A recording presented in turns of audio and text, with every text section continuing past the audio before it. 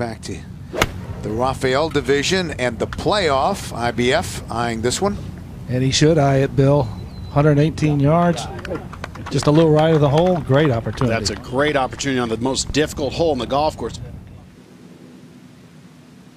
Well, he wants to decide this by his own putter, not hope that the other two guys miss their par attempts. So find the line and get over it. Ian wasn't not sure his partner was going to be this week. He was originally going to play with Eduardo Romero, but Romero got sick and had to withdraw. Then he was going to play with Gene Sowers, but when Russ Cochran missed the Pro-Am on Wednesday, Sowers moved in to that spot. So then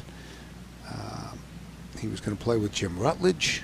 John Houston withdrew because of a back problem. So he ended up somehow with Bart Bryant, and they have a chance to win the thing right here. Oh, perfect. 2 Aussies in the last couple of weeks in Georgia. Who would ever have thought about it, huh? Look at that. You know, that's good for Ian Baker-Finch and Bart. And Ian Baker-Finch win the Raphael Division. And they do it on the 3rd hole of sudden death over Blaine McCallister and Keith Fergus.